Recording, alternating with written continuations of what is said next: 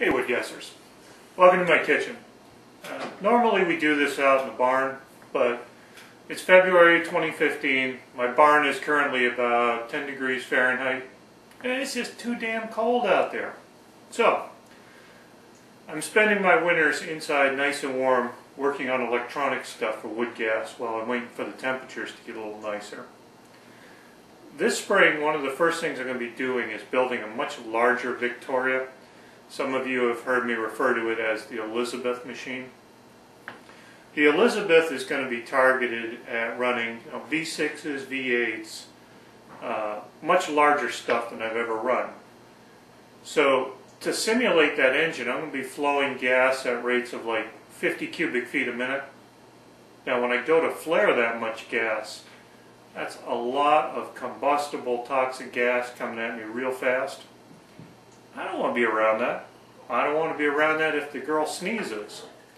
So what I've been working on is a way to remotely light the flare. And I have a couple options. Okay, the first and easiest is to take one of these. Hot surface igniter for plain old natural gas propane. All I have to do with this thing is just hook it up to 115 volts. It gets white hot and the gas ignites. Very easy to work with. The downside of it, however, this thing absorbs about 400 watts of power. So if you're trying to do an off-grid application or, some kind of a really depleted solar system scenario where you want to top off, this can get tough. Or you're going to have to run the generator just to run your flare igniter, which that's not real cool either. So, real good for a lab setting, real good for playing around. Not so good in the real world, I don't think, in my opinion. Okay, the next option I could go with is these two goodies. 24 volt transformer and a gas stove igniter. And this is nice, this is a lot less power. But again, I've got to have 115 volts of utility power. Not exactly what I want. I'd rather have something that will just start and run on battery power and kick the generator on and away you go. So, again, not bad for a lab situation, but not really what I want.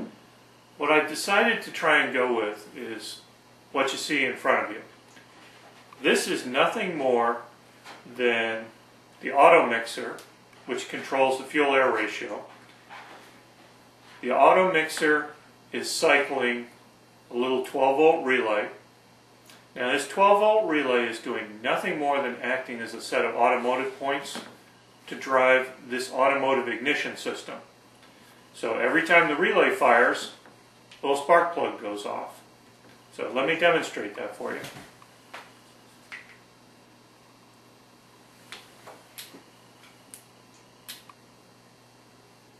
If it's quiet, you can probably hear that relay firing.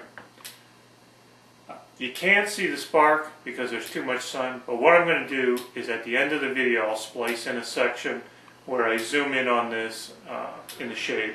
And you'll be able to see the spark. It's actually a halfway decent spark, considering that the only thing that's powering it are 8 AAA batteries.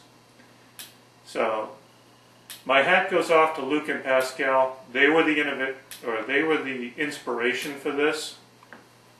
So I had promised to show them this, and here it is. Now we got to get it out, test it with some real gas. The auto mixer to make all of this go, probably going to be another 2 months. I owe one of these to Arvid Olsen up at International Supply, but it's just been too cold to play. So I have to make good on that, get that up for some testing, make sure that's all debugged, and then this will be available through my website, and I'll send out an email notifications. So here we are. Now I've got a decent way to light gas from a distance, stay away from the explosive, poisonous stuff, and we'll get her out, get her tested, see how she does. Thanks folks, stay warm.